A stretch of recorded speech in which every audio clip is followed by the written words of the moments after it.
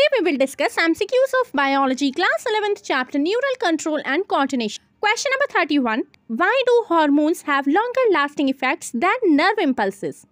Answer is option B. Hormones circulate in the blood and act on multiple organs. Question number 32. Which neurotransmitter imbalance is associated with depression? Answer is option A. Serotonin deficiency. Question number 33. How does the hypothalamus help regulate water balance in the body? Answer is option B. By stimulating the release of ADH, antidiuretic hormone. Question number 34. What would happen if the myelin sheath around a neuron is damaged? Answer is option B. The speed of nerve impulse transmission would decrease. Question number 35. Which organ acts as both an endocrine and exocrine gland? Answer is option B. Pancreas. Remaining MCQs we will discuss in next video.